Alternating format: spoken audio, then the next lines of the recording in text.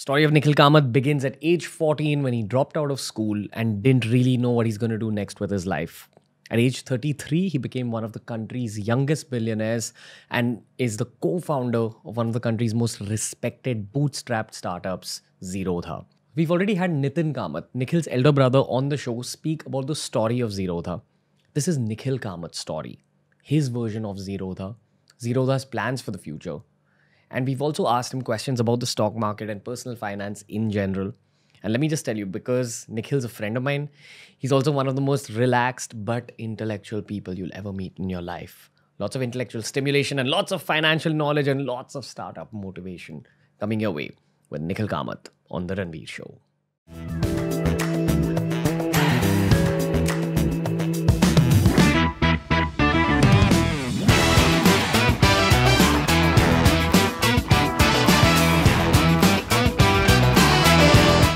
Honored to have another Zerodha co-founder on this show, Nikhil Kamath. Welcome to The Ranveer Show.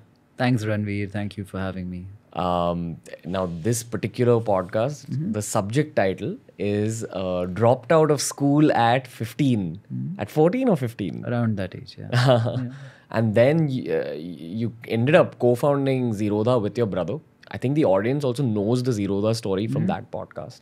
Maybe one highlight from that podcast would be how your brother claims that you're one of the most naturally gifted stockbrokers he's ever seen, one of the most naturally gifted traders he's ever seen. So, firstly, before we actually get into the story, do you agree with that statement? Well, I think as brothers, we have to say nice stuff about each other, at least publicly. So maybe a part of it is true and some part of it is exaggeration, I'm guessing. Yeah. Right. Yeah. Again, I usually try being very polite with my guests and I bring this in later. Yeah. But I feel like I have a bit of an equation with you. So are you conscious of that whole billionaire tag which is associated with the Kamath brothers? A little bit, but it's a new thing. So we don't know how to deal with it yet. We are conscious. But I think time will tell how we are able to utilize it. If we look upon it as opportunity to do more and new things by virtue of having capital, I think is a good way to look at it. Also, valuations do not mean you have that money, right? Like anybody can be valued at anything. It's a company's valuation. It does not mean you have $1 billion in the bank. So it doesn't really change that much. Let me just put this in context for the young listeners who may not understand valuations and equity. Basically, say person A creates a company and owns 50% of that company. Eventually, the world of investments and the financial world would say, okay, this particular company is worth 100 crore rupees. So that person becomes worth 50 crores automatically. That's right. Yeah. But what you have in your savings account or your current account or your own personal portfolio is different from that. Yeah. So how do the two worlds meet? So I'll tell you in the startup world, right? Typically when you start a company, you raise funding to go ahead and, spend on acquiring client or growing your company. Founders don't have secondary rounds. By secondary, I mean is when they personally take out money from the company for a long time, typically. When you do many series of funding, there will be opportunities for a founder to get some liquidity, sell a part of his equity and take out money. Then that equation comes into play. But for the most part, a company's value is a company's value and not very often is it that person's valuation. Yeah. But do you think of it on a personal level? Because I know you're, again, getting into the dirty details pretty early, but you are a spiritual, guy, you have a spiritual inclination, I feel. Do you get conscious of it on a very personal level, that why did life, and you're also really young, man. Yeah. Like people don't associate the term billionaire with someone who's, just in their 30s. Right. Early 30s at that. Right. So do you kind of become existential on a personal level with that? Not yet. I think luckily for both me and Nithin, we're surrounded by people who kind of like mock us at every turn. Like colleagues and family and stuff like that. So they keep all of this at check. Kailash, who we were talking about earlier, he gives us a hard time each time, that word is mentioned anywhere. So by virtue of having these people in our life, I think we do okay. Right. Yeah. Now, coming to your story, Yeah. you dropped out of school to become a chess player. Is that true? Like that was the intention? Partly true. I Okay. think I was reasonably good at chess growing up. Started playing very early. I think I must have been 5 or 6 when I started. You play that. You played the school level, and you played the district, the city, the state, and you play nationally and stuff like that. All of that happened. Dropping out of school was a combination of many things, not chess alone. The fact that I was not very good at school. I don't think I was the best student or got the best marks. There were also other things at play, like I started doing some business on the side. I used to sell mobile phones, like old ones. Which year is this? Ninth grade. So this would be 2002, 2003. yeah, something like that. A little bit earlier than that also, I think. Got it. Yeah, and then I got a job in a call center at 17, and I think the drive to make money was there from the very beginning. And I would say, looking back at it, I have more regrets about having dropped out when I did. Because you meet people, you made friends in college, and each time I meet people, they talk about how the best friendships and the best times in their life happened when they were in college. And I have never had that experience, and nor will I ever. So you feel like you've missed out on a certain experience in life. That's specifically what you regret about dropping out? That's the only thing I regret. The rest of it I don't regret. Yeah. The career perspective. Yeah. Of course not. I mean, we got lucky like so many times in life, right? So definitely don't regret that. But the whole experience of going to college, which is in every movie, and you see friends from college, and it's reinstated, all over every time you meet somebody from a group of people who went to college together. That I miss. Yeah. Miss having that bro group. Yeah. Totally. Messing around. How did you get into trading? And, actually, before we actually get to talking about trading, Yeah. I heard you say something very interesting in one of your YouTube videos. You said that chess creates a very good environment in your head because it allows you to be creative within a framework of pre-decided rules. And you said the same rules somewhat apply to the stock market and finance. Yeah, so chess is less about intelligence and more about the ability to remember every game which was played historically. So you need to know all the openings that are out there. You need to know middle game, end game theory. And there are a bunch of basic structural rules in chess. You have to try and control the center, develop your pieces quickly, castle as quickly as you can. You have to follow those rules, and then you can, add the extra thing which makes you a differentiated chess player. Not just trading, but I think life is like that. You can't not have any rules whatsoever. A certain level of discipline, I think, goes a long way in making every success story happen. Like what's kind of discipline? If I were to equate it with trading, I would say things like having a stop loss, not taking too much leverage, diversifying, not touching penny stocks.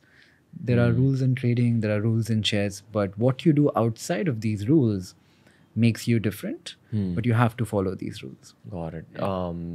Again, referencing the podcast we did with your brother, Yeah. we called it test cricket. It's kind of like test cricket. Like you play a slow and steady game, play ethically, you play according to the classic definitions of things. So I just want to highlight something that you spoke about here. You basically were talking about the concept of pattern recognition. That, okay, you've seen past chess games, you've learned from it. Yeah. And then when you're in a situation where you want to win a chess match, you'll go back to one of your old patterns. You say, okay, this is similar to that particular chess game I saw in 1997 or whatever. And that's the basic concept of how artificial intelligence works also. When you talk about AI powered products or AI powered apps, that's what's happening at a core level. You're feeding in a lot of patterns. Right. That system is learning it, and then it's executing things based on what the old patterns were. Which also reminds me of an article I read about intuition, human intuition. You know how people say that, okay, I have a good sixth sense. Or I can read people. Right. Or I can read situations. At its core, it's basically pattern recognition. I think we were discussing this yesterday. Right? Yeah, last night. Yeah. This morning. I don't remember when. Yeah, this morning.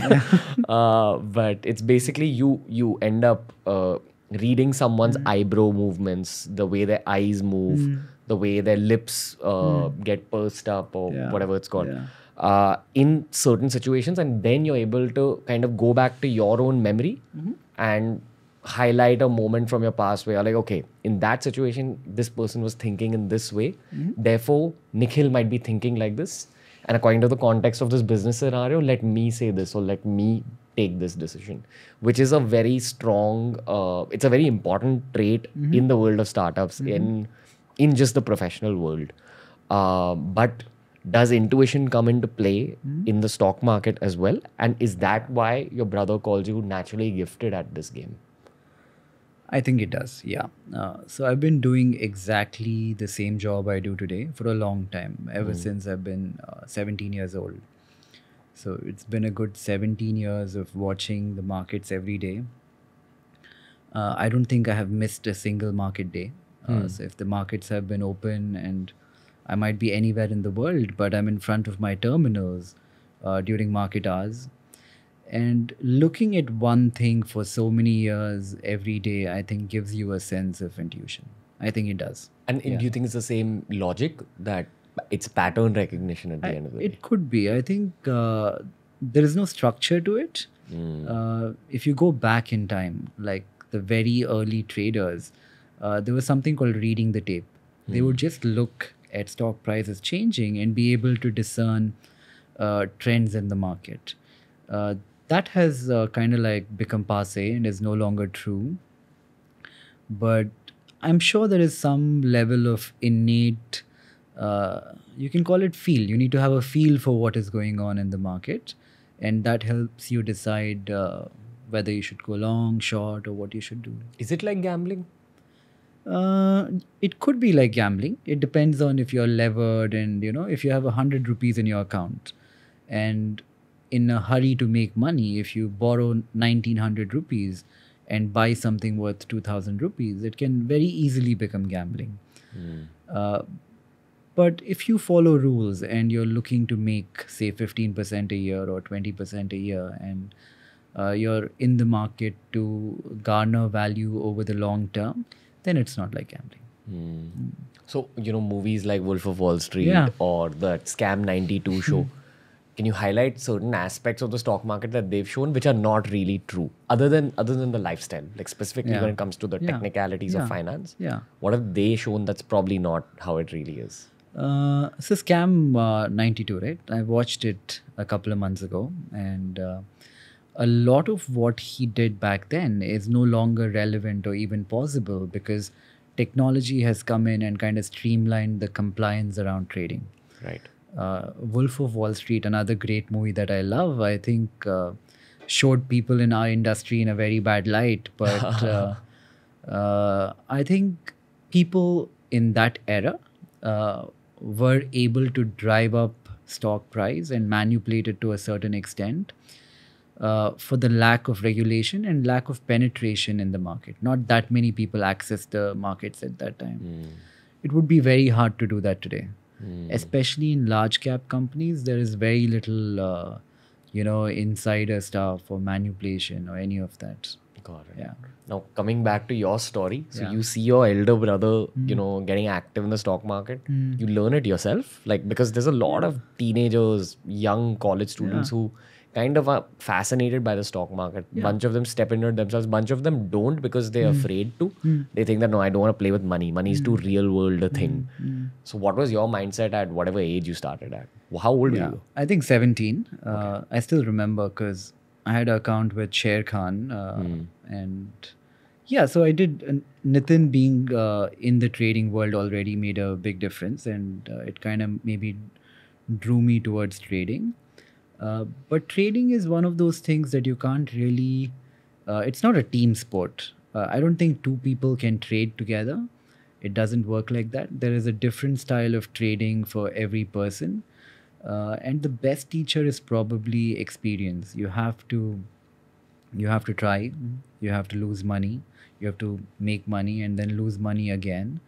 When you go through that cycle many times, you start to realize what you did wrong when you lost money, and that becomes the teaching from that time period. Yeah. And initially you're playing with smaller amounts. Then once you become comfortable, you play with like larger. Yeah. So initially when I started, I used to work in a call center called 24/7 in Bangalore. Early days of when call centers started, and I'd do the night shift and I'd trade as well. So the money which went in was savings from that salary, and I used to get paid like 8,000 rupees a month or something. So it was not a large amount of money at all.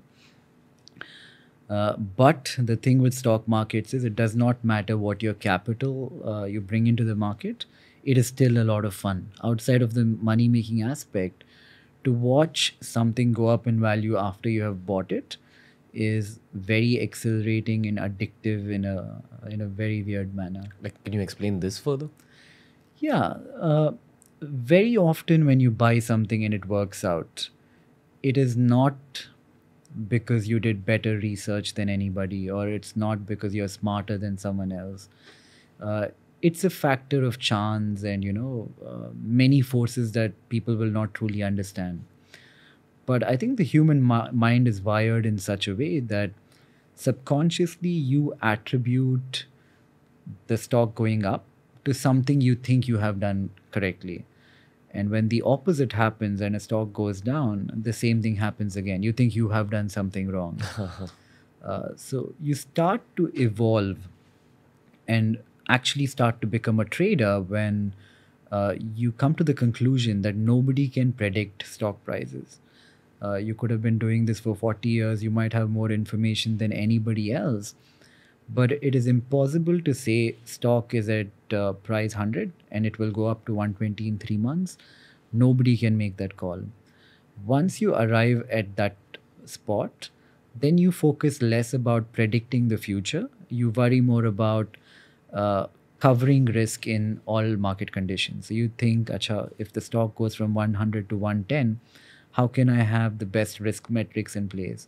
If it goes from 100 to 90, the same. If 100 becomes 70, the same. And then you arrive at a model portfolio which should do okay in all these circumstances. And then, you just close your eyes and pray. Got it. Yeah, but making predictions on stock price is impossible. And I think people have to realize that very early. Again, if you had to signal out one particular skill, would it probably be pattern recognition over anything else? I would say more the ability to be able to objectively read sentiment. At the end of the day, stocks move not because of how the fundamentals have changed, not because a pattern which happened in the past will replicate itself. The entire premise of technical analysis, if you watch TV, people keep saying moving average, crossover, or head and shoulders and stuff like that. It is based on the premise that the past will repeat itself. I personally think market activity is random. What happens tomorrow might have no resemblance to what happened in the past. So I don't think that helps as much. But being able to read sentiment, because stock prices move if more people want to buy and less people want to sell. So to look at people around you and figure out if they are inclined to buy, I think that really helps. So understanding human psychology. I think you would be surprised, but equity trading is essentially just understanding psychology. Yeah.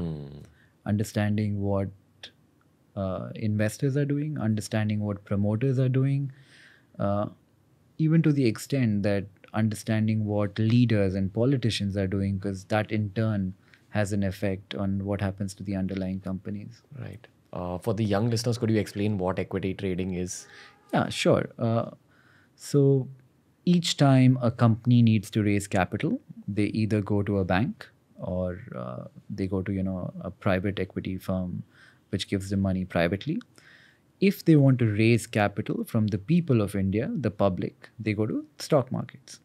So I have a company X, I make 100 rupees of profit. I need 10 rupees to grow my company.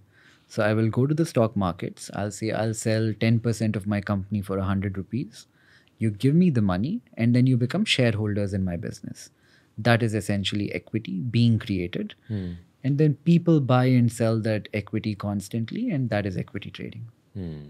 Cool. And again, speaking about human psychology, so you understand human psychology on a mass scale because of trading in the stock market. Right. Does that also teach you human psychology on a very one-to-one level? Do you think you become a better reader of people as well?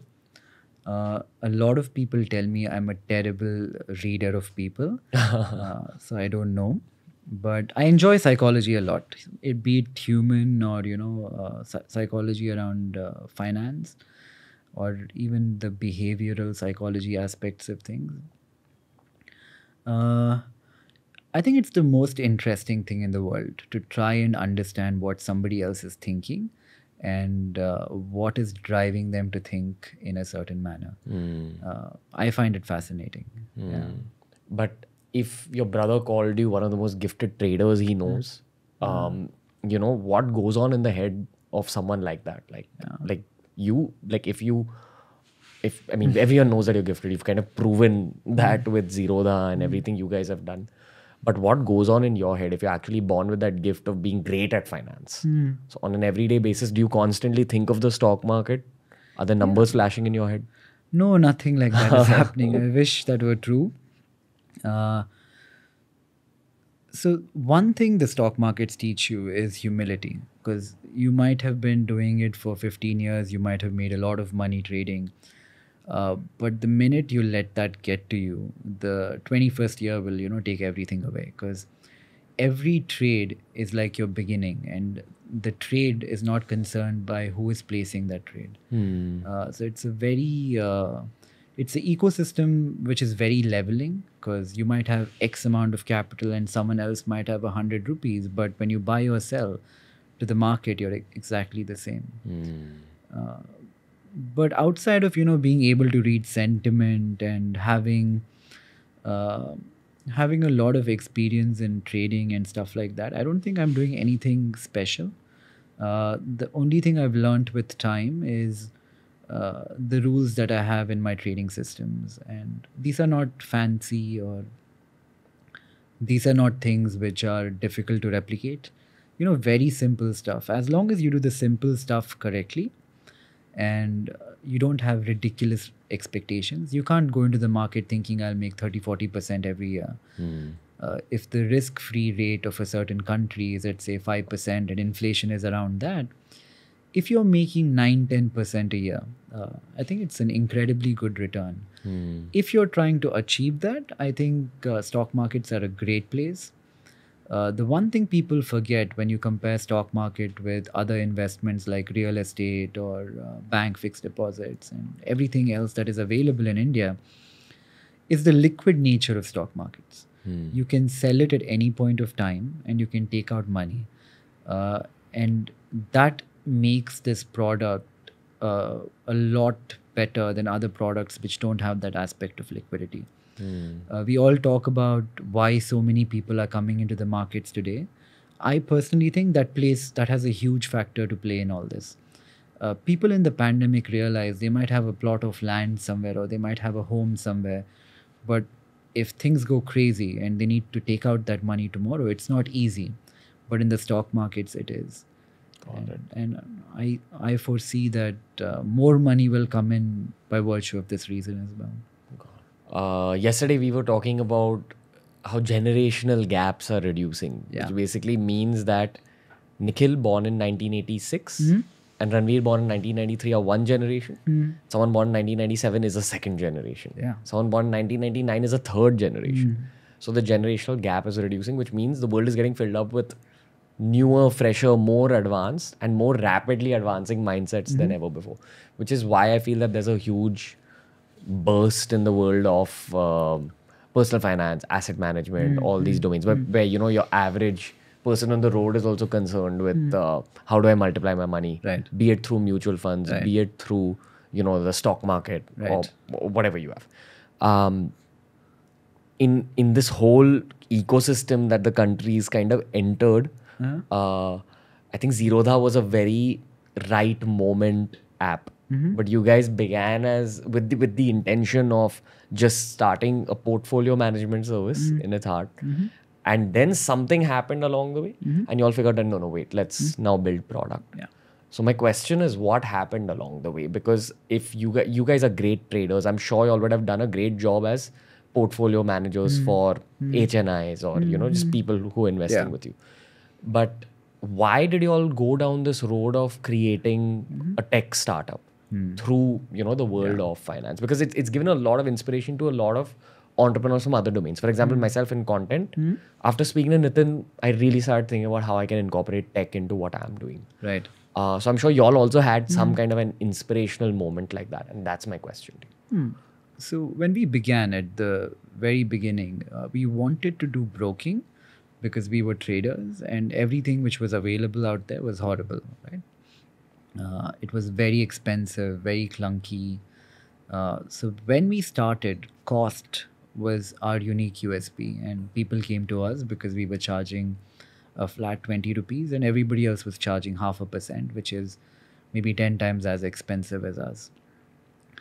The shift from cost being the USP to technology, I think, to be fair, I think the credit goes to Kailash and Nithin, maybe, because when we hired or when Kailash joined us, I think that's when we actually became a tech player. And all of the tech products and everything around technology has largely, been his doing. Yeah. So I think all the credit there to him. And on a larger scale, I mean, the only way for us to reach, millions of people across the country is to have better tech products than other people and reach them online. I don't think the brick and mortar way of doing things works anymore.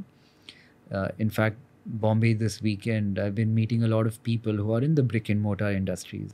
So even these guys are now exactly what we are talking about right now. They realize how important technology is and they want to adopt it. But I think it's very hard for someone who has done stuff a certain way for like 20 years to suddenly change and become a different kind of company.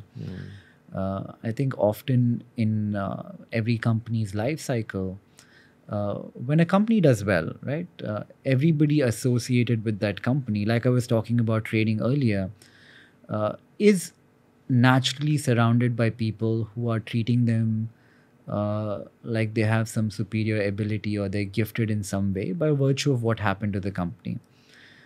Many times, how well a company does is a factor of timing, luck, and who was at what point of time. I think it's very important for people running companies to not forget that. But more importantly, I think you have to understand when you're becoming less relevant in every industry and be able to replace yourself with people who are smarter from a newer generation, like you were adhering to earlier. Yeah. Do you see my generation being, for lack of a better word, more gifted than like the previous generation? Probably, I would say so. I think like I'm 34 now, and I'm sure in 4, 5, 6 years, I will become less relevant than I am today, and a new 25-year-old will be better equipped to do what I'm doing. But I think I have to be smart about that, and I have to make sure I find those people today and not wait for me to, become less competent in a way and then do it. That keeps companies going for much longer. Yeah, and it's also about the guy who started it all, staying humble and taking feedback, man. Like, this is something I've seen, that even if you recruit younger people to join your team, sometimes you're too arrogant to like listen to them. Right. So, have you heard of Filter Copy, Dice Media? You must have seen Filter Copy's videos. This is a strategy I picked up from them. Right. Someone asked them that, how do you keep your content relevant considering the amount of content you're putting up? How do you keep topics popping in your head. And they said that we just hire younger writers every year. You've hired all the 93 born people, now hire all the 95 born people, now hire all the 97 born people. Every year you just keep hiring younger. And at the same time, take feedback right from the bottom. I think we are there.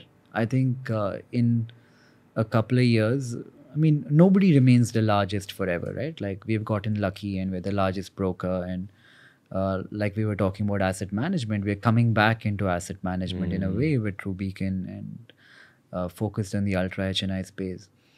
But in a couple of years, like everybody who is, me or Nithin or anybody else who's playing a role of leadership has been doing what we're doing for 10 years, 11 years or longer in many cases. So we will have to bring new blood in and allow for that new blood to take roles of leadership, because the older people will become less relevant. Yeah. Speaking about new blood, I've got to take you back to the time you were 15. Yeah. And I don't know what your mindset was then, dude, because you seem like a very calm, collected human being who's doing his own thing. But was there any kind of fire to prove yourself after dropping out? See, what happens is once you stop going to school, you feel very insecure. Your friends, your classmates of the time go on to, colleges, and they have a certain trajectory. So you read a lot to overcompensate. I think I went through that phase. Like self-study. Self-study. You read whatever you find interesting. But while you're reading, you're not actually reading because you're interested in what the book has to offer. A part of it is you're interested, but a large part is you kind of like dealing with your own insecurity of not going to college. Right. Because you feel like, acha, I didn't go to college, all my friends did, but at least I'm, reading and I'm learning and I'm not being left behind. Do you think that's a more valuable education? In some cases, yeah, but in most cases, no, I would say, because I don't think I would ever recommend dropping out to people, because we got lucky, but not necessarily 100 people who drop out, you'll have more than 10 or 20 who get lucky. So for the vast majority, to have that formal education structure behind them prepares them for so many other things in life, which dropping out will not. Right. I mean, and I know that you're going to highlight luck as a big part of this whole process. Yeah. But other than that, on a very like human level, what did you do right from a mentality perspective or from an execution-based perspective, not from a business perspective? Like the guy Nikhil, what did that 18-year-old, 19-year-old think correct? What were you willing to do that, set you up for the rest of your life? Yeah. See, when we began broking in 2009, 2010, we were coming off the financial crisis which happened in 2008. Stock markets were not cool. Broking was definitely not cool. There was very little innovation and money being spent on doing new things in stock markets. So we started at a point where there was a vacuum in a way for anybody to do anything new in stock markets, and we took advantage of that. If we were to try and replicate exactly what we did back then in any other time, maybe in 2020 if we tried, I don't think it would work. So that played a huge part. And personally, I think in my entire career of trading or broking or asset management, the one thing I think I have, the one thing which has been a little bit of a differentiator is all the time and hours spent on the stock market. I'm sticking to my niche. I'm not trying to build something where I have to start learning from the basics. This is something I've been doing all my life, and I'm attempting to do new things in the same industry. They're essentially the same job, but with different skins, I think that makes a huge difference. Right. I mean, and I got to highlight something for you because I just feel you're too humble a guy, so you may not highlight this yourself.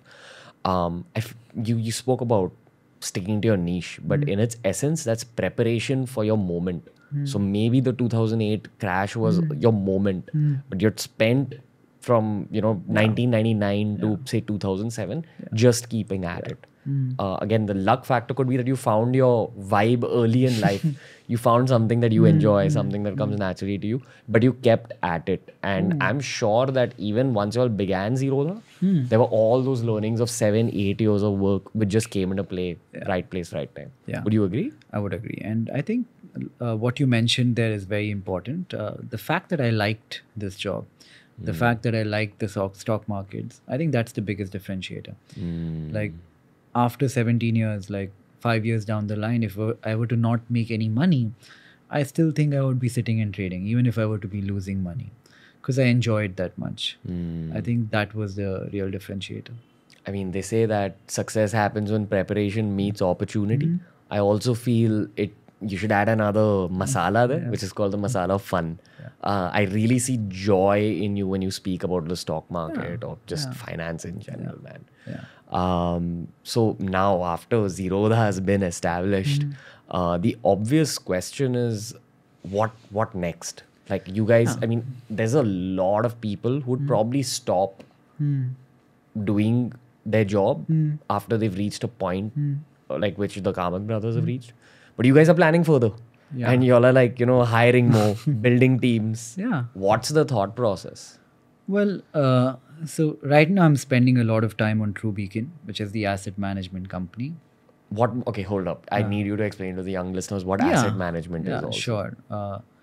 So if you want to invest your money in equity markets to get a return, you can either do it yourself or do it through a fund manager. Asset management has 3 kind of licenses in India. You can be a mutual fund. You can take any amount of capital.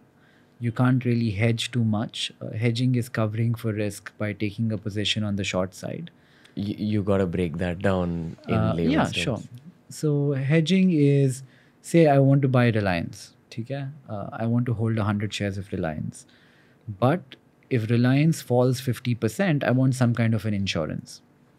So I will buy 100 shares of Reliance, and then I will also add to that an instrument for which I pay, say, 2 rupees on my 100 rupee investment on Reliance to cover the off possibility that the stock falls 30%. So if the stock falls 30%, that 2 rupees will become 20 bucks, and I'll have kind of like curtailed a part of the risk.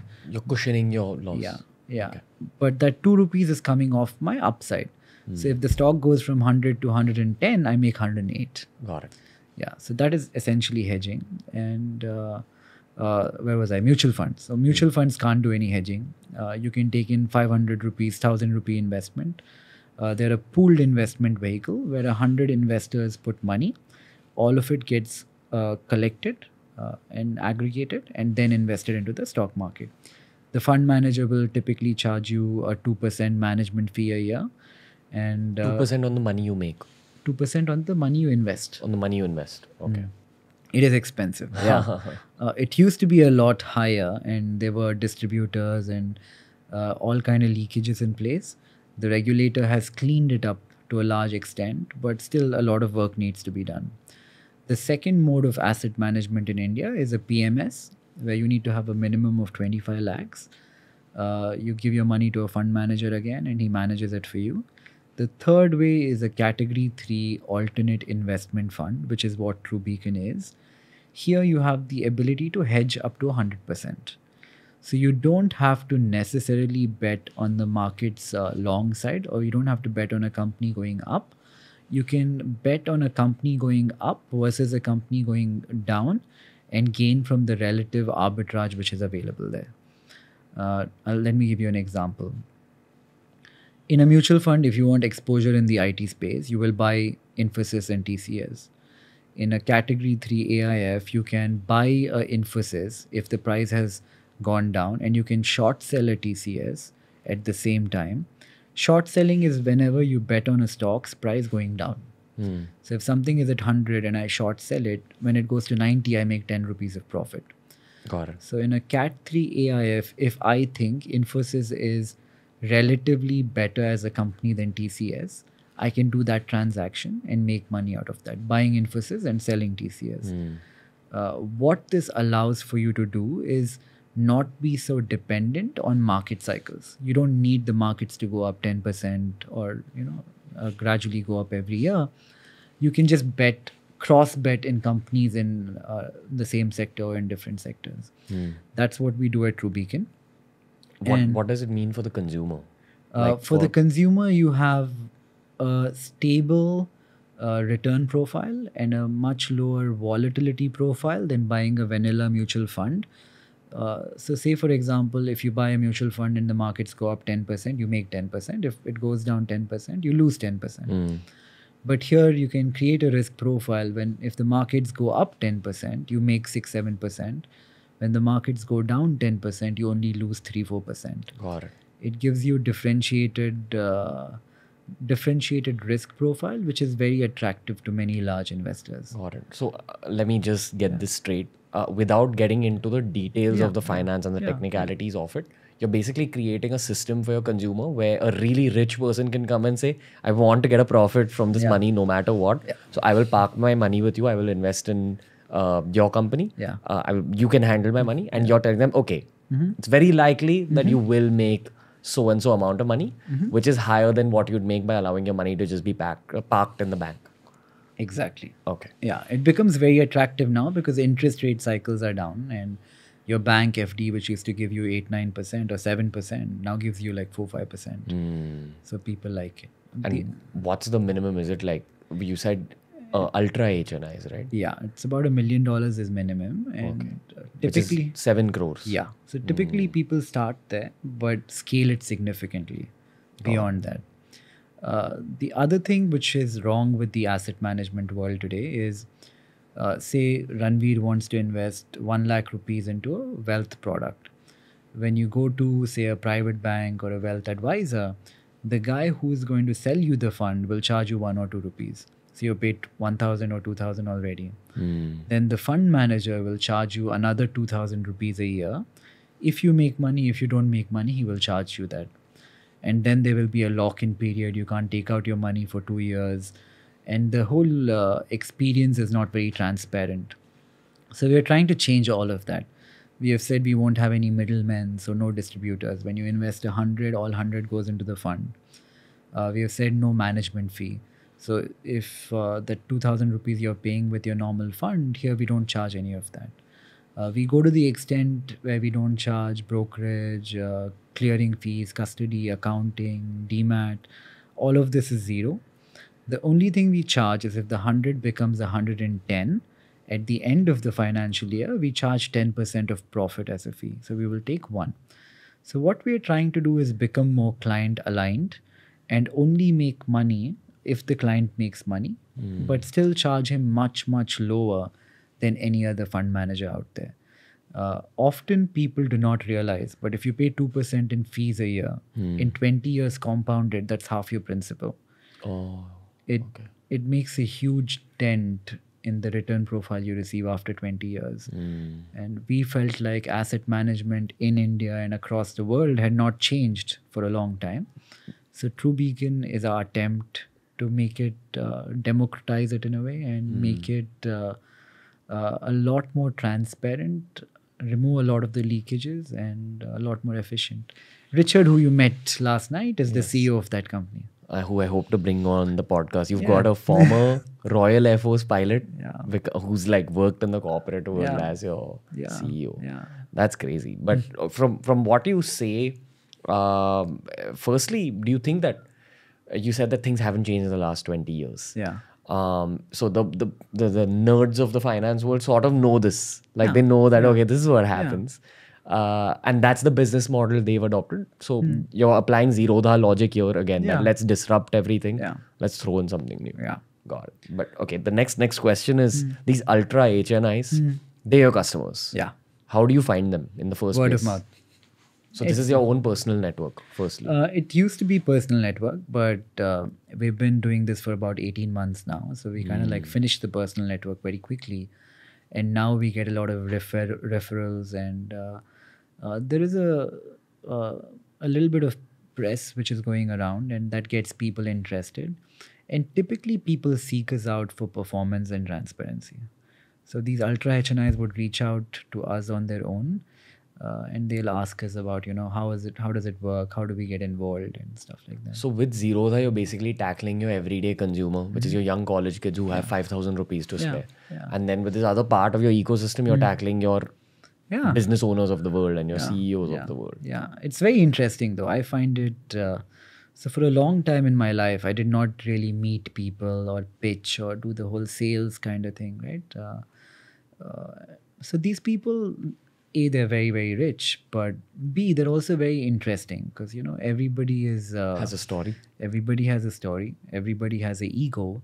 And everybody has a perspective. They're very opinionated. And the fact that I did not meet that many people for so long, and now suddenly in the last 18 months, I'm like forging these new relationships and meeting so many people. So whenever, it doesn't matter who you are or what you've done, when you go to somebody and you're asking them to invest their savings with you, he's going to look upon you from a certain lens. So you have to like sell the product every time, and I think you learn a lot from that. Even now, like after you guys have Zerodha to your credit. Yeah. So let me get this straight again. Like maybe ultra HNIs of the 90s or 80s would take those 7 crores and probably put it in property or put it, in something else. And you've created a new option for the ultra HNIs. My question is, what do the ultra HNIs of India today think? Like, can you generalize? Can you? I can. Okay. Yeah. So the problem in India is they're all too real estate heavy, A, and they don't have enough diversification. And a lot of money stays in their holding companies, their main businesses, and they don't like to invest in things outside of that. What's the logic? Protection, like I want to protect myself. No, I think it's a general distrust of people outside of their own holding companies. I think in large part, fund managers, mutual funds, banks, private banks are to blame because a lot of these institutions have ripped off people over the last few decades. And now these large promoters are like, instead of going to them, we'll just invest in our business, less hassle, less leakage, all of that. We're trying to change that. At the end of the day, any business in finance is a business of credibility, right? So the way to build it, in my opinion, is being very, very transparent. But it takes time. So we have started now, and I don't know how long it'll take, but it looks good so far. In the last 2 years, the company has come a long way. So again, speaking about these ultra HNIs, and I'm assuming that you've embraced the sales role recently, much more than you did earlier. I have. Am I right? Yeah. What are you learning about sales? Because sales is a concept you can learn as a billionaire founder at 34, and you can also learn it as a 21-year-old. Yeah. Concepts are the same. It's very humbling. So you still, now I've started again going to a lot of meetings in person. Many times they will make you wait for half an hour or an hour, and in your mind you're like, being a bit candid here, you're thinking like, why am I putting myself through this?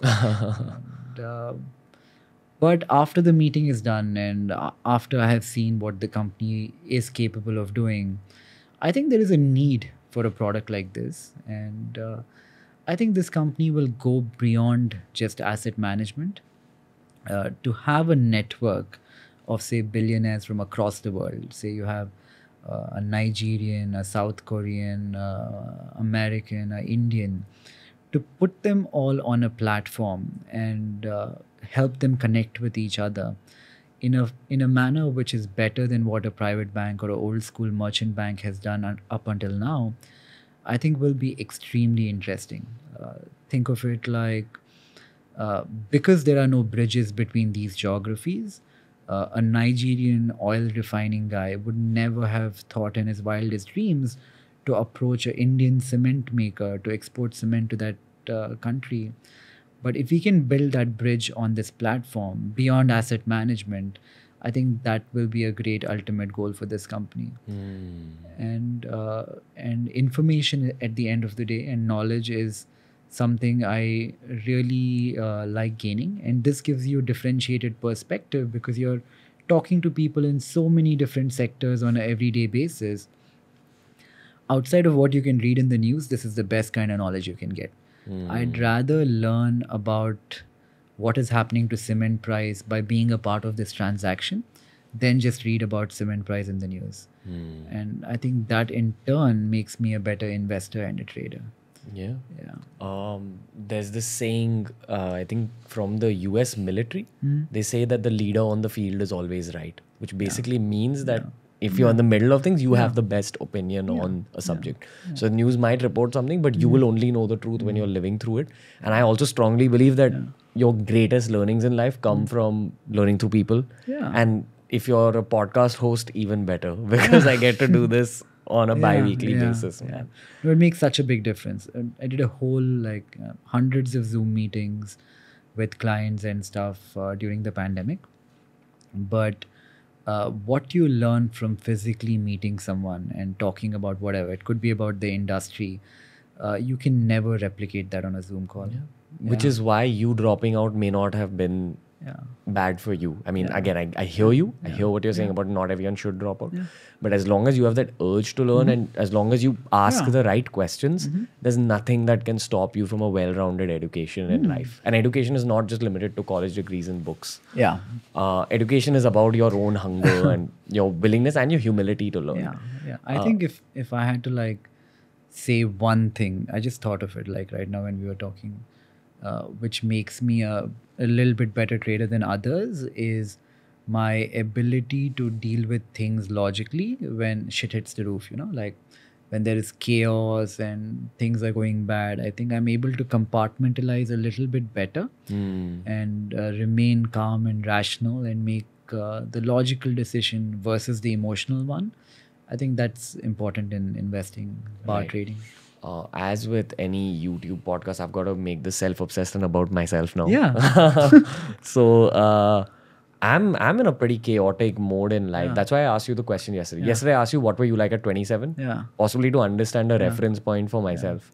Was there a lot of chaos in your 20s when you guys were building Zerodha? Yeah, I mean, trading is always chaos. It's by design because things happen. Like this pandemic, forget 27, in March was chaos. Right? Like markets fell 30%. But why was it chaos for you guys with the markets falling? Yeah. Right? But when y'all have a tech product, things are just different, man. Even for a tech product, say we are typically used to a day where the market either goes up 0.5% or 1% and down 0.5% and 1%. And that in turn leads to say X million transactions a day. On a day when the markets fall 10% or 15%, the number of transactions will be like fivefold. And everything changes, right? Like how you service each transaction, the amount of time, the load on everything. So it gets very chaotic. And the flip side of scale is if we have like a minute's downtime now, so relative to every other broker out there, all of our peers, if you were to put the amount of downtime each one has had, we would definitely be on top. We've probably had the least amount of downtime. But even then, if you have 1 minute, things spiral out of control now. Every journalist will start calling you. They'll start talking about it in CNBC. And I'm talking about 1 minute. So the market volatility in turn leads to all kinds of volatility. Right. Wow. When you select a finance career, you're at the mercy of the market. Whatever's happening in it will have a totally effect on your whole organization, right to the bottom. Yeah. That's insane. But again, what happened through the pandemic? Did you guys know what y'all are in for? Because the pandemic is where Zerodha honestly really exploded. It was always there. It was always growing. But the pandemic is where things just went through the roof. Yeah. So I think we kind of can factor 2 or 3 big reasons as to why so many more people started trading.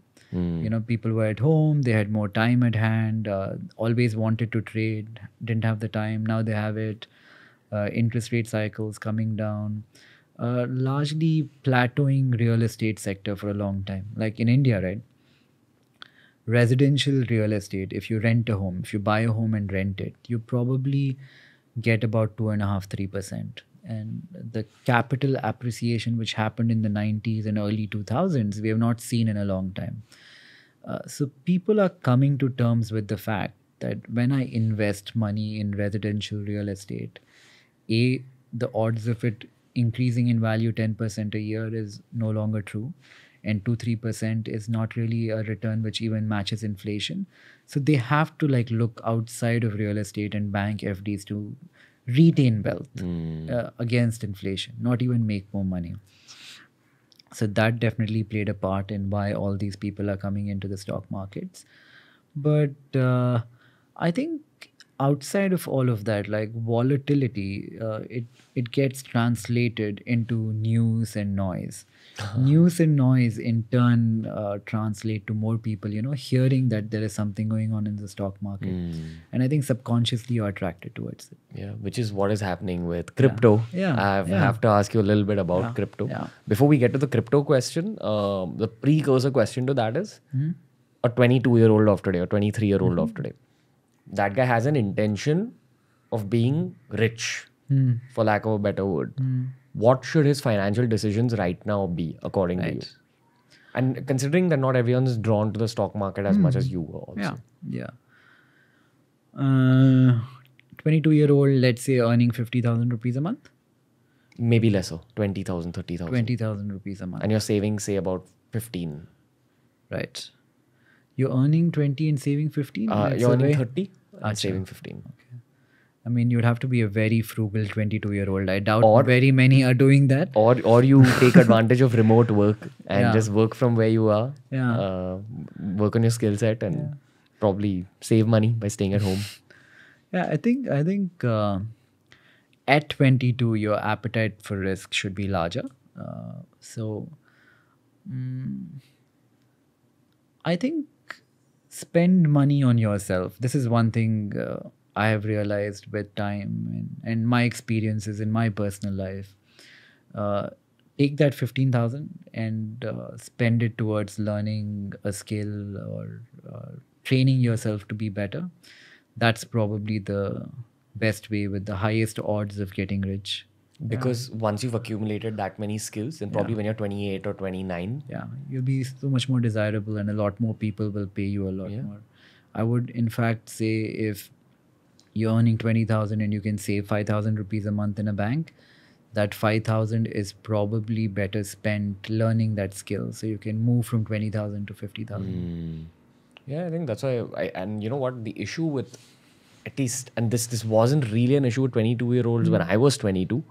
I feel like all of us had that little bit of patience and like long-sightedness.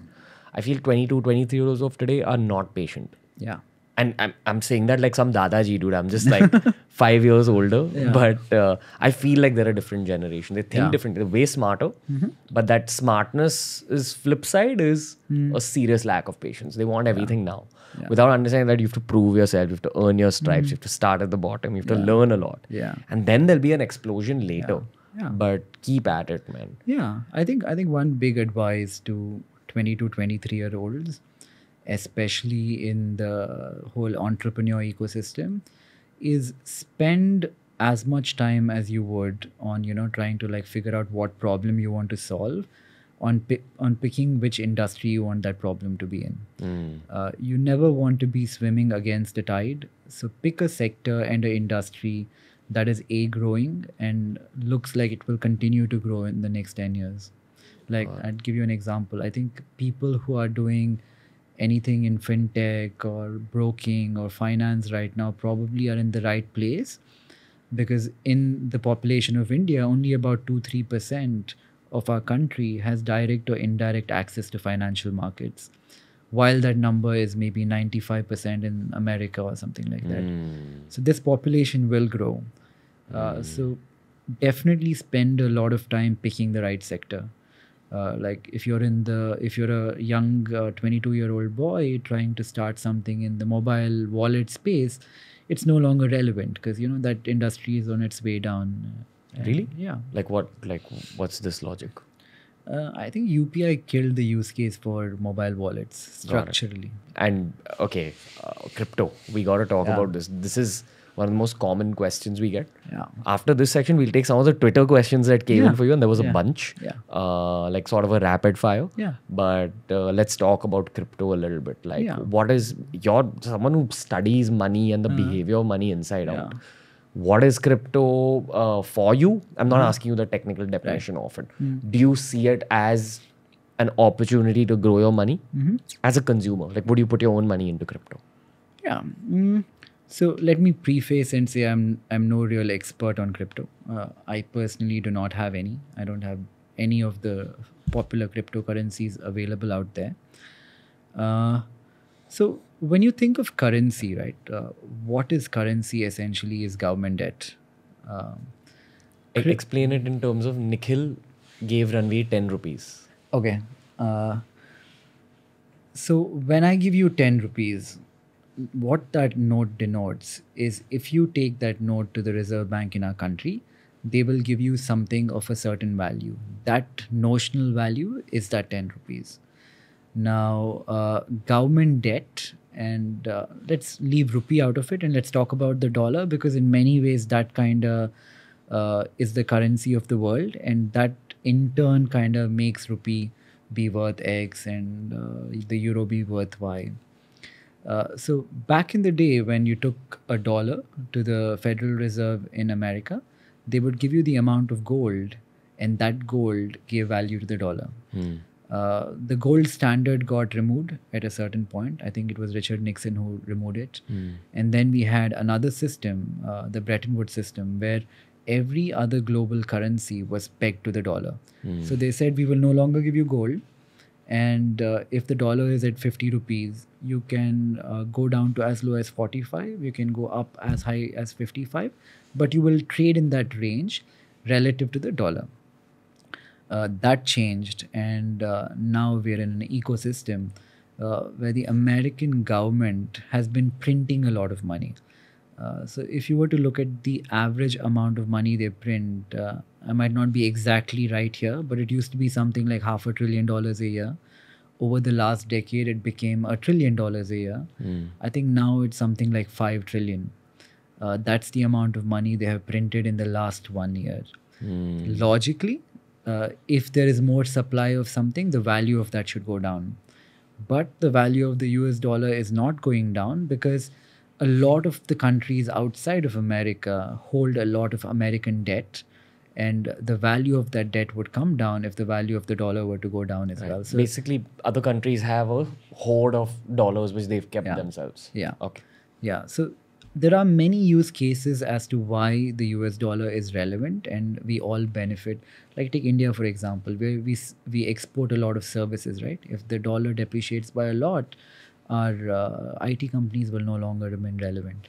So there are many, tiny equations here, and it makes sense for the world to have the US dollar be where it is right now, and it's working for everybody. Now, if they continue to print money in the manner that they are, at some point in the future, it would be logical and plausible to think that there will be, many people who will question why is the US dollar still holding this much value when there is so much of it available in the world. When that happens, cryptos will become a lot more relevant because people will stop trusting governments with the currency that the government is providing them. I see crypto to have a use coin at that point. Which is how far according to you? 20 years? Very, very, very hard to call, but I would say much sooner than 20 years. On the flip side, the problem with crypto is it's not good for governments. We had that Silk Route issue where they were selling all kind of stuff online. And the fact that a currency which is not really regulated in any manner is attempting to challenge the global currencies we have today will not be looked upon fondly by governments everywhere, because you're taking away control from the government to a large extent. And governments, I think, will make it harder for Bitcoin or any of these cryptocurrencies to grow. All this being said, a currency which is that volatile is not essentially a currency. If I told you the 10 rupee note you were talking about earlier bought you an apple today, tomorrow you could go buy a car with that same 10 rupees. Day after tomorrow, you can't even buy a chocolate with that 10 rupees. You would not want to hold that 10 rupee, right? And not hold it in the sense that you would not want your entire wealth to be sitting there. So it'll be interesting to watch. what happens with cryptos going forward. But I think it'll be a fight which the government will fight against crypto across the world, but they will be weakened in that fight if they continue to print money the way they are today. Got it. Would you invest money in crypto in the next 2 or 3 years? Because that's the trend right now, especially the world of Twitter is overtaken by cryptocurrency in general, Bitcoin in general, Ethereum in general. Are you intrigued? Would you put some money just and park it and leave it there? If I had to go back in time and buy one thing, I think it would be crypto, just because of how much it has appreciated. But will I buy today? Probably not. I think for the reasons I mentioned earlier, I think it is not just fairly, but maybe overpriced considering all that is happening in the world today. And that it can drop at any point. It can, yeah, totally. I think the Indian government, I don't know, when was this, 2018, they put out that regulation that banks can't do anything with crypto, right? And then all the local exchanges we had here had to shut down and stuff like that. I think they've gotten a stay from the Supreme Court or High Court against that mandate. But the government has still not kind of said people in India should do crypto. But if this happens in something like America, we don't know what the new government thinks about crypto because they've only been in office a short while. But if they come and they go against crypto, I think it could fall 50% in a day. You know? Wow. Yeah. So it depends a lot on these factors which are completely out of your control. Yeah. Your brother recommended Sapiens to me. I was reading the third book by Yuval at that point, and Sapiens taught me a lot about the concept of fictions around us, which and again, Yuval Noah Harari is a big character on this podcast. Though I spent the whole year reading all his books, just opened up my mind. Right. Anyway, coming back to fictions, he basically said that 10 rupee note is a fiction. You owning your house and signing a document is a fiction. Who decided that a document, a piece of paper can decide that Nikhil owns a particular house or Ranveer owns a particular house? Who decided that the jacket you're wearing should be priced at so much? So we are in a world surrounded by fictions. Then he goes on to say that the concept of patriotism is also possibly a fiction. Whenever you want to control a very large group of people, you create a story around something which will inspire them or create an emotion within them. And therefore, who decided that governments should control the country? I mean, this is like a very anarchist style conversation. I completely agree with you. I don't know how, I don't know who the audience is and I don't know how this will be taken, but patriotism in its truest sense has lost a lot of relevance in today's world. Because of globalization? Because of globalization, because of nuclear weapons, because a full war between two large countries is no longer relevant. And I think the world would financially and economically be a lot better if not for patriotism. Like we sell patriotism in India, but we are not as bad as the Americans. If you go to America, you'll find a flag in front of every third house, you know? If the world were not to have borders, if it were not to have distinction based on, you know, all the stupid things we distinguish people based on, I think the quality of life of the entire world, the access to resources would go up. Like the world today produces maybe 7 times how much food as the world requires today. But we still have people dying of starvation and we have climate change issues. We have so many things that will be helped by a less patriotic world. But the thing is, because patriotism as a concept has been around for so long, and I believe it's very good to love your own culture. Like if you've been born in a particular culture, embrace it. Embrace everything that your country's culture stands for. But if patriotism is something that can get you to hit someone else or to attack someone else in any way, emotionally, write a hate comment under posts, then you got to ask questions to yourself. I totally agree. I agree with embrace your culture. I don't think you should fight for your culture. If something is dying a natural death, or if something is progressing or transgressing into something else naturally because the world is moving in that direction, I think we as humans are too small, and I think it would be very bigoted in a way to think that we can change that and retain something which is naturally fading away. Right. I think we have to be more accepting to change, not just in religion, politics, or even in companies, right? Things change all the time. The sooner you're willing to adapt, the sooner you're willing to embrace change, I think the more relevant you stay for longer as a company. Does sport add anything to your business career? I don't think so. I mean, to be physically fit is very relevant, because if you walk into work not feeling physically fit, it affects you mentally.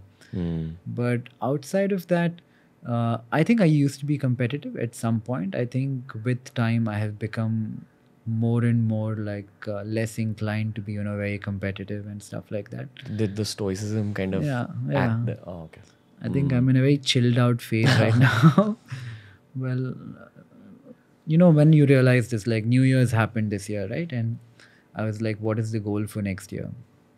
To me, I had like simple things like sleep for 8 hours a day and stuff like that. That I think genuinely means I'm becoming less competitive. And yeah, it'll be interesting though.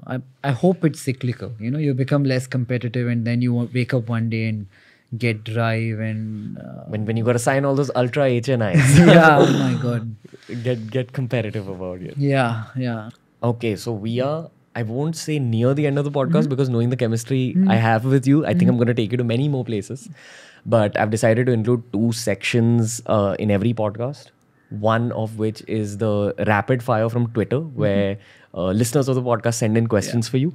And the second one is possibly a few deeper conversations on life in general. So I asked Twitter Janta that if you had to ask one of India's youngest billionaires, Nikhil Kamath of Zerodha, any kind of question, what would you ask him? Firstly, Ramesh Mishra asks, ask if he can fund my startup. I need to start dairy farm and organic farming in my hometown, where my lands of my forefathers are lying idle. And here I'm struggling to make ends meet. In many cases, a business can be started without external funding. And if it's farming, I'm guessing you can get that capital locally. Because you're in the world of finance, you have to study multiple kinds of industries. What is the future of agriculture in general? Because I hear so many mixed opinions from people who've actually been in it. They say that there's a lot of potential. I speak to a business coach like Vivek Bindra, and he says that no, the margins in that industry are not that high. Yeah, What's your perspective? I'm no expert here, but if I had to wager a guess, I would say aggregation is the way forward. A lot of what the government is doing also seems to be hinting at that. So we might have a world where we have fewer farms but much larger and a lot more organized. That'll create a all new problem what the farmers of today will do, and we'll have to, as a government, I think, preempt it and make sure they're taken care of and they have some other avenue to move to. I think you asked me my goal in about why I'm doing this, and I said 20,000 jobs. For some reason, something in my heart says that I have to do something for the agriculture world.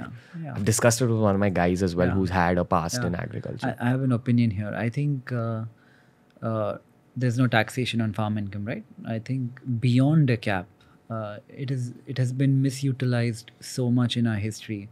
If a farmer is earning more than 1 crore a year, I think there should be income tax. I think they should be taxed like other people in the country. The small farmers, of course, have to be protected, and I think that change will bring a lot of clarity in this ecosystem. Cool. Next one's a little more personal. Yeah. Mr. Hariharan asks, it's great seeing you doing a podcast with Mr. Nikhil. Ask him how he takes his success after the lockdown and how he's handling it right now. Why don't you expand on the concept of success? Knowing you, I don't even think you believe you're successful yet. No, I don't think so. I think I'm still an insecure person in many ways, and that's all of us, my brother. Yeah, I think surrounding yourself with the right people is the most important thing here. I think to have people who criticize, contradict, are skeptical about everything you're doing, and valuing their opinion is important. I think you stay level-headed as long as you do that. The next question from the same person is, what made you guys believe that your idea of starting Zerodha would result in success when you all were starting out? What was your initial hunch? Again, it was very organic. I don't think I'm a big fan of planning. also because I've planned many things in life and they've never really worked out. So it was very organic. We had a hunch that we would be successful because everybody wants to be. But outside of that, there was no intelligence there or anything like that. And Mr. Hariharan's final question, books and people that inspired you. I was reading a book which I just finished, Fear of Death, Fear of Mortality. I think it's very, very interesting. Who's it by? The Denial of Death, Ernest Becker. Got it. Yeah. So he talks about how we as humans forget that we are creatures. We have a certain amount of time here. And the way we live life often is like we think we're going to be here perpetually. So why is it important for me as a 34-year-old guy to know that average lifespan is 70 and I have 35 years left and live my life according to that versus thinking I'm going to live on for, hundreds of years in perpetuity? It's a very subconscious thing. I think we live like that and we don't realize it. But when you put a finite number there, I think you become a better human being in many ways. You become socially relevant. The amount of greed you have goes down and all of that. Yeah. I mean, I don't know why I'm referencing this, but I went to an ICSE school where we had some fantastic poetry taught to us. And there was this poem about a Greek goddess who falls in love with a really good-looking human being. And she's just like enchanted by his raw sexuality and all that. And all that's in a poem for kids. She blesses him with the blessing of immortality. But she doesn't bless him with the blessing of immortal youth. So this dude becomes old, wrinkly, his body parts start falling off. And the whole poem is very dark about how possibly being immortal is one of the biggest curses you can go through in life. Yeah. Teaching a 14-year-old this changes 14-year-old perspectives, man. You kind of echoed that thought in many ways. Okay, Mr. Ankit asks, as a founder of India's biggest trading platform, what are the changes you guys are bringing in to pull in the youth of the country? Because even Nithin echoed this thought that the youth is the big customer at Zerodha. Yeah, I think education is the only way. I think our system of pedagogy in India, we teach kids for 15 years how to make money, but we don't teach them how to manage that money. I think something is missing there, and it would be prudent for the government to add, financial literacy early, like middle school. I think that structurally will change things. Got it. Poonam asks resources for learning stocks and finance for a beginner. And she also asks a very interesting second question. How much finance knowledge is enough for you to begin investing in stocks? Okay. The first one is Varsity. We have a platform which is great for beginners. To the second one, I don't think there is a finite amount of knowledge that you can actually define, because I don't think I have enough knowledge yet. But as long as you know the rules, I think probably more important than knowledge. A bunch of people, I'm going to highlight Umang Kelani's question, but a bunch of people have asked this same question. Nithin has got a lot of fanboys and fangirls, by the way, after our interview. People love his Rahul Dravidness of life. How do you guys complement each other? And I know you've answered this in past interviews, but are there no ego clashes? Because both of you all are such calm souls, man. Like, I can't imagine there being no ego clashes at all in like a 13, 14-year career. So my direct question is, what's your solution to that? And how do you all gel together as a team? I think we have clear demarcations of what we do. And I don't mess with what he does. And we kind of like don't interfere in each other's roles. That helps. But at the end of the day, it's one life and your brothers. If you don't have each other's backs forever, who does, right? We remember that. So even if there's a slight clash, we, it'll last for like 5 minutes or something. Dude, I've cried in front of my co-founders. Yeah. That's how like intense. Have you had like those emotional kind of, I won't say cried, but breakdowns with like... Not breakdowns. I don't think we've had any large fights, especially not about... Like, I mean, not by breakdowns, I mean on a more personal level. Like you're going through something traumatic, not just maybe in your professional life, but in your personal life. But somewhere your co-founders become as good as family. I mean, your co-founders are your family. So it's a little awkward, but... Yeah, no, it does happen. I have this issue where I tend to keep things within and I don't communicate where I should. So my interpersonal skills are not up to par. They're very bad. Nithin, on the hand, is much better. He has great EQ and he's very good at resolving conflict with his personal relationships. So yeah. Ojas Sharma asks, how do you keep yourself motivated now? The markets, I don't know if it's motivation or addiction, but one of the two is at play and they keep me motivated. And what's your opinion on breaks? Because again, when people are seeing this bootstrapped monster called Zerodha, no one thinks that, okay, it's run by two human beings who probably get tired and go to the Maldives or wherever you all go. But yeah, so we don't really miss market days. I haven't missed a market day in like over a decade. how do you blow off steam? Weekends. Okay. Yeah, like we did last night. Yes, a memorable night, man. That's why, you know, I mean, and on a very personal level, dude, that's such a gift of the podcast because even in real life scenarios, when do you have the opportunity to go this deep with another human being? Yeah. So the podcast has helped me make friends, which then open up my mind. It's all smart friends I'm making. Because if you're on the podcast, you have something to share. Yeah. Big blessing of my life. And just like spending time with you and your friends yesterday was just incredibly stimulating. Okay, this is an interesting question. Prayag Verma asks, what was the pressure like in the early days of starting Zerodha when apparently you guys were getting threatening calls from other brokers because y'all had like disrupted that whole part of the finance world? Actually, it was not that bad. I think it's overstated with time, but even at the very beginning, the people we worked with were our closest friends. Like they were people who lived in the same apartment where we played cricket growing up, or they were people who were friends first and then colleagues. So we had a lot of fun with it. We were not making a lot of money, but we were definitely having a lot of fun. We would play Counter-Strike for 5 hours a day. To blow off steam? Like 5 hours a day. Do you think that builds a sense of teamwork? I don't know about that, but it was a lot of fun. I don't know. I feel football builds such a strong sense of teamwork and team spirit. Like I force my guys to play football with me. You gotta play football after this, guys. Okay. Interesting question again. Prasant Medicharla asks, what if every person in India learns to trade on the stock market? Theoretically, what will happen? It will be good. I think there is precedent. There are countries in which 70-80% of the population has direct or indirect exposure. I would say not trade, but even in the US, your 401k has some kind of equity component in it. I think it'll become competitive. It'll become a larger market, and it'll become a great place for companies to raise capital at the end of the day.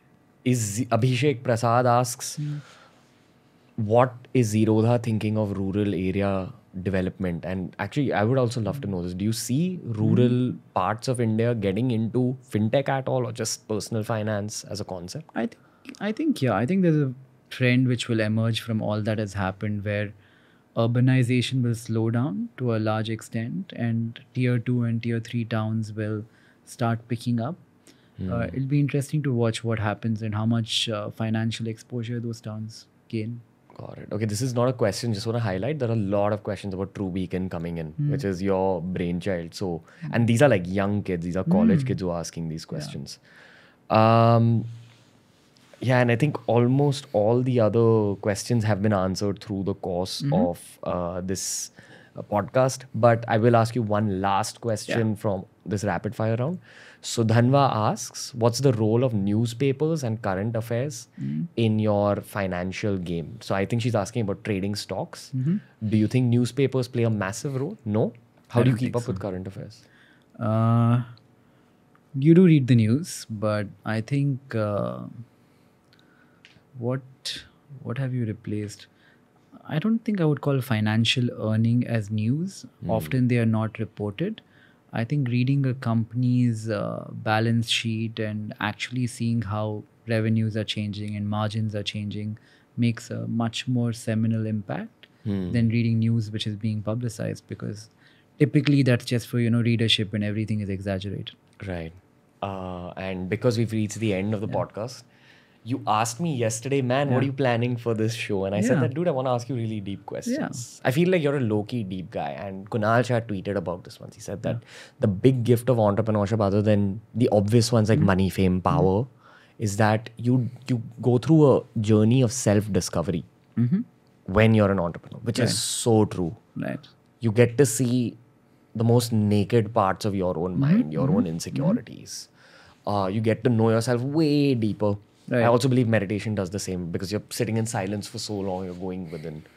But speaking about business, are you happy now? And do you have a sense of spirituality with everything that's happening around you? Well, to be honest, I have not understood spirituality. I have many friends who talk about it and how much it has changed them. But I asked them, what is spirituality for you? Each one has a different definition. I think it means a different thing to everybody. In terms of happiness, I think, again, it's a very relative concept. Relative to any other time in my own life, I am happier today, for sure. I feel less insecure about many things that I felt more insecure about historically. Can I rudely ask you about some of those insecurities? Like from when you were younger? Yeah, I've had insecurities about feeling less important than I actually was, about relationships, about financial goals, about money, a lot of things. At what age did it fade away? All through, yeah. Ever since 14, 15, 16, it has been there. At different points, a different insecurity has, played a more important role. Maybe in the last couple of years, it has been more around relationships, feeling insecure there, and the people you care for, if they don't care for you, and things. Often, we all have relationships, right? Like all kind of relationships. We have friendships, we have parents, we have romantic relationships, all of that. I have felt insecure in all of those relationships. Yeah. Yeah. I mean, that's many of us do. Yeah. Because you've lived through your late 20s and early 30s, what's that like? And I'll give you context to this question. I feel like your early 20s about finding your feet and understanding, okay, where do I belong in this world? Just finding some sense of purpose. I won't even say finding your purpose, but just finding something to do. Your mid 20s are about probably solidification and learning. Right. Learning beyond college and academics. I'm curious to know what your late 20s are, because my reading of it as a 27-year-old is that now you found your feet, you've solidified it. Now it's about getting your weapons polished up for your 30s. I would agree with you. I think late 20s become about consolidation, where you start, it's different for different people, I'm guessing, but you start achieving scale and you become not an expert at what you're doing, but you become a lot more proficient. I mean, I'm only going by my experience, but I think 30s and mid 30s is the time, especially if you don't have dependents, if you don't have kids, or you're not doing A in order to be able to do B. If you're alone, you kind of have to you arrive at a point where you start questioning the purpose of everything a lot more. Existentialism. Yeah. I think midlife crisis, which used to happen in 50s, is now happening in 30s. Because of social media? Could be. Thanks to... Well, you guys are welcome. Because, I mean, if you are dealing with a midlife crisis early, you're probably solving it early also. Yeah. Through this podcast, through this particular episode with Nikhil. Is it scary turning 30 for a man? For an Indian guy? Where you're told all your life that paise kamao hai. Is it? Yeah. Because Indian guys do go through that, dude. Yeah. That's one stark form of sexism that Indian guys face. Right. We are told since you're a little kid that unless you earn money, you won't earn any respect in this society. Which doesn't really matter when you think about wealth games and all that. But you're scared when you're a kid. So when you actually hit that 30 years mark, what was your mindset like, and what happens to people around you?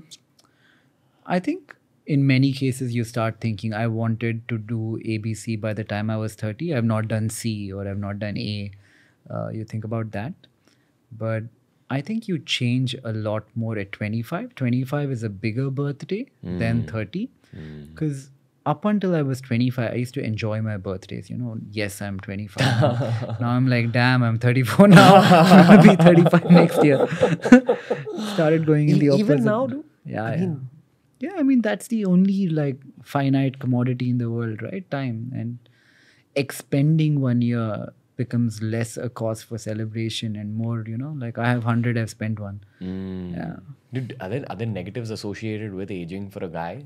of course. I know that for girls, this is something I spotted with some of my media friends. They Yeah. get very conscious of their skin and wrinkles and aging. And I'm just like, yo, I mean, even older women are attractive. Why have you had this idea that wrinkles are not good?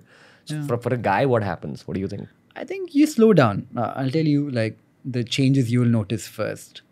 If you go out and have a drink, for example, right?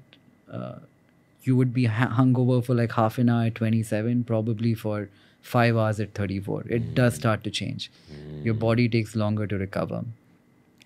If you want to work 2-3 days in a row and you manage to get 2-3 hours of sleep only, it will hit you the fourth day. You will fall sick. Maybe at 25 it did not happen. Socially, you're judged a bit more than you were when you're 25. For example, if you're a single man, like I'm guessing you are, like Am I though? I don't know, dude. I sort of okay, am. so tell us more about it. Dude, honestly, okay, I'll answer this after you finish your answer. No, tell us. I mean, I think this is something everybody would want to know more than the other questions we spoke about tonight. So, I mean, because I'm a YouTuber and I put my life out there that much, I had like a very serious relationship till about a couple of years ago that ended in a very rough patch. And that just like, it kind of put me deeper into my work too. Like, whether it was productivity, whether it was the scale of my own vision. Right. Everything became more motivated. You know that there's this saying, have you seen the Ranveer Kapoor movie Rockstar? I have, yeah. Yeah. So I feel like I'm in that zone where they say "Toote dil se sangeet nikalta hai." Yeah. Asli sangeet nikalta. I don't remember the dialogue, but Yeah. the logic of it is that if you've gone through a rough time, and it doesn't just have to be through a broken relationship. Yeah. It can just be through any kind of Yeah. heartache, which could be failing in life. Maybe a particular business collapses. Yeah. Whatever. It pushes you into like an extreme drive mode. And I definitely feel I've been in that for like the last 2 years, which means that I am a little bit emotionally unavailable because my team needs that emotional love and care. It's kind of cliched, but I feel like they're my kids. Yeah. And I direct the love there rather than to a stable relationship. Which means on the flip side that I've had a bunch of not so serious relationships. They've been relationships. I've not been messing around, not been sleeping around and all that. But it's not been as serious as what my older serious relationship was. Great attempt at deflecting and not answering the actual question. We're talking about my relationships. Never in my life did I think that Nikhil Kamath would ask me this, but cool. The short answer is I'm like single right now, man. And I've also strongly... It's a good way to promote the fact that you're single, right? Say it on a podcast. Dude, my mom has started pitching the concept of arranged marriage to me. Yeah. And I'm like, cool. It's it's just Tinder for adults. Yeah. And a girl who has agreed for arranged marriage is probably in the same mindset as a guy who's agreed for arranged marriage, which is that why not? Yeah. And I think you can have fun with it. You don't have to go the traditional way, right? You can go on a lot of dates which your mom sets you up on. That's the plan, man. Honestly, also, I have dated a lot and I've had my fair share of fun. We were just talking about travel. There are these moments you have on travel where you're looking at mountains with snow peaks on top and you're looking at fucking lakes. You're floating in these boats and you're just like, yo, I paid for this myself. And that's the real joy of life.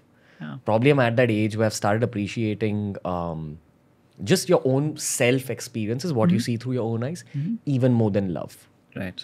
And I know that you're beyond this age and you're back to appreciating relationships. Yeah. I also strongly feel when it comes to happiness, you have to define happiness subjectively. Like, what do you want at this stage of your life? Yeah. Or what experience in your recent past really caused you to be happy? Oh, yeah.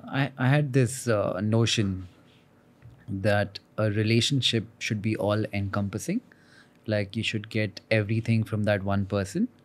That has now changed to you shouldn't put that much pressure on one thing.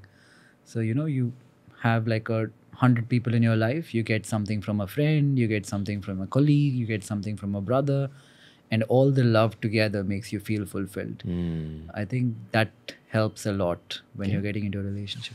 Do you feel that? Do you believe in destiny at all? If I do, I don't understand it yet. I think often in life I have thought of something to be destiny, but then something else has happened along the way, and my version of destiny keeps changing. So I don't know. I asked Nithin a lot about spirituality in his podcast, and he kind of boiled it down to just being a good person. And I see that in you as well. Like the way y'all treat people is way nicer than people in my industry treat other human beings. But other than that, like, and I also see a lot of men in their 30s, probably once their careers are set, or at least careers have strong direction, they search for deeper answers. They search for spirituality. Men specifically. Yeah, I think I'm going through that now. I think the biggest differentiator, I think, for me is the fact that I don't have any dependents. I don't have anybody to look after. So everything I do in my life, unless the situation changes, there is no end goal to it. There is no, okay, I didn't have A, now I have A, I want B. What do you do with the B? I have not figured out yet. But I feel if the situation does not change and I don't have any dependents, you would probably end up becoming more socially responsible and do more for others, because at the end of the day, it comes down to that, right? And coming back to love, I feel that in your heart, you're a romantic dude, man. Like the little bit that I've interacted Can I with. tell you the truth? I have had 4 relationships in my life, and every single one I have been dumped, and I've been on the receiving end of it. I feel it. And the reason has been I am emotionally unavailable and a bit like a robot. That's because of your stoicism. Could be. That's where a professional weapon ends up slicing you in your pocket in your personal life. Exactly. That is so true. I think what works at work does not work outside of work. Yeah. And to remember that and practice that is very difficult. Yeah, I remember my first co-founder Viraj is 2 years younger than I am. So I had that 2-year head start. Yeah. He's way ahead of me mentally now. Right. Like after spending 4 years in the real world. But back then, I had to teach him to be a little heartless and tough. Like I had to kill the kid inside him. Right. And that did affect his personal life as well. And somewhere you got to draw out your own system as a man. You got to come back and just learn to switch off and still be a child with your mum. Still be a romantic Romeo with the person you're dating. Yeah. I think, what was the show I was watching on TV, on Netflix, Bridgerton or something like that. It kind of made me think about how much time we waste wondering how we are being perceived and what people think of what we are doing in our personal lives, you know. I think if we paid less attention and we did what we truly want, we'd all be happier. Both both of the parties in a relationship would be happier. You spoke about perceptions. Yeah. Dude, this is a rude question, man. Yeah. But you know, the billionaire tag does carry a sense of status with it. Do you see people treating you different after you were publicly acknowledged as a billionaire? And do you also feel women started treating you differently? People are probably a bit nicer to you than they were before. I mean, I would be kidding myself if I didn't think that. Women, on the other hand, maybe, but I have not experienced it yet. Yeah. But like the people aspect, like what happens? Do people suck up? A little bit maybe, but Are you able to spot it? yeah, I think so. Like what happens? See, the biggest thing I'm trying to change is kind of like be a bit more inaccessible. I was the kind of person who would be friends with absolutely everybody, and it puts you in an uncomfortable position with new people. The old people who are friends for 10 years and 20 years, they remain the same. They don't give a rat's ass what is happening, or your family and all of that. They'll be like, they will bring you down to the ground very, very quickly. But it becomes harder to have objective new friendships because you don't know what the agenda is. Yeah. Yeah. Do you feel that now? Do you feel that little bit. there's always an agenda? Little bit, maybe. A little bit. It's not gotten that bad. It's not too bad, but little bit. Yeah. Another rude observation. When I was with you yesterday, I felt like that energy in the room was positive. Like the people you chose to surround yourself with were positive. Yeah. Me, there were little ups and downs in their own personal world, but generally it was positive. So, Yeah. what does someone in your position keep in mind when you're cutting off / accepting people into your world? Is it that intention of, okay, can this person help me discover myself better? Does this person make me feel comfortable? I don't even think I think that much. I think there are two kind of people. One who kind of are negative about a lot of things, pessimistic people who are generally complaining about something that has happened in life, typically takers and not givers. And there is another set of people who are warm, sharing, giving, and are optimistic in adversity in many ways. We all have adversity, right? Everybody has issues. Something like money does not definitely eliminate them. If anything, the scale of issues become larger. But when you find those people, I think the attempt will be to hold them closer. In the past, I have not done the best job with my relationships, not just a certain kind, but all kind of relationships. Because you had that warrior thing with your work? I think more because I was more insecure than I should have been. Yeah, I would walk into a friendship or a relationship thinking what could go wrong versus focusing on the good that it was giving me at that point. That's your 34-year-old speaking up. Yeah. Like, and dude, probably is that something that switches when you hit that 30 years mark? That you are able to notice weaknesses in your own character, or weaknesses. For me, it's happening now because the general way to what I would do is when someone said something about me I did not like, I would be like very defensive about it without thinking about it. Now also I'm defensive about it, but maybe I think about it before I'm defensive. Yeah. And with the relationship, what's your goal, dude? Okay, and I'm gonna be like pretty open here. But sometimes if I'm even dating someone, not very seriously, but I am in a relationship with someone, and if I'm holding that girl's hand, that's probably my best moment of the day, even after the most successful or most traumatic professional experience that I've had on that particular day. That's what I feel love does for the human experience, man. Yeah, I agree. I think for me, relationship goals are much less the person has to be A, B, C, or D, but I'm somebody who values the ability to forgiving people a lot, because we all screw up, right? Like I'll screw up, she'll screw up. So to find a person who's very forgiving and values peace of mind as much as you, I think would be the most important thing. A lot of women have this assumption that most men can't stay loyal, and I kind of disagree. Yeah. Like, there are romantic guys out there who want to have like a long term. Have you seen the Pixar movie Up? It's got that old woman and an old guy. I haven't. Basically shows their love story from the time they were kids till the time they became old, and the lady passes away. That guy still loves her, and the whole movie is about what he does after her death. Yeah. He does something to fulfill one of her wishes. Yeah. There are guys like that out there. Yeah. I think all of these norms which we associate with a relationship are very subjective to every relationship. The key here might be to communicate what you're willing to do and what you're not willing to do and what you're hoping to get from the relationship. And I feel like as long as that communication is okay, you're fine in the relationship. I've done a terrible job of communicating in the past, so I should not be any kind of a protagonist to kind of like explain or talk about this. No, but dude, that's the nature of entrepreneurship in general. If you have fucked up somewhere behind you, you're like, I'm not going to do that again. Yeah. Learn from my mistake, because that's what helped my business grow. This is what will help my personal life business grow.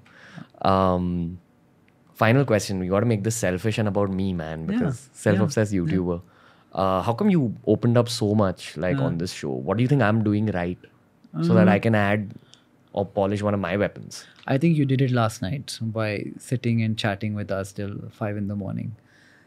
So it does not feel awkward now.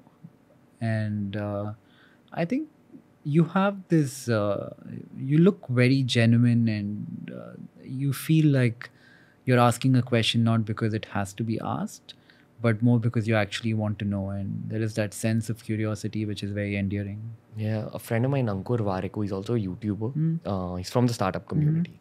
He had answered one of my questions during the lockdown when I was having an existential crisis. I asked him, what's the meaning of life? Why am I working so hard?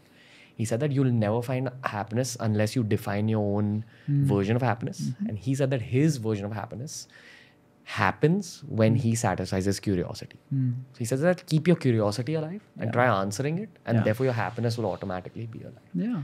And I'm at this unique position as a 27-year-old to get access to you or Brett Lee or Glenn McGrath or, whoever, Baman Irani. Right. Just such a varied buffet of people. Right. That I can live your lives in an hour of talking to you. Right. So that's very enriching for me, man. More than the money, numbers, whatever. The podcast is not as much for the growth of my business as it is for my own mind. So that's probably what you pick up. But I hope you enjoyed being on the Ranveer show, Nikhil. I did. Thank you so much for having me. Thank you for opening up so much. I'm sure we will have you again on the show. I'm looking forward to seeing you in Bombay again. There were some topics we missed out in this, but I want to leave it that way because I feel like there's more conversations in here. Thank you, brother. God bless you. And I hope you find everything that you're looking for, because I strongly sense you're still in the search for things. And knowing the person that you are and just the way you treat people, I think that those things will find you before you even go out searching. So good luck with that. Super. Thank you. Thank you, brother.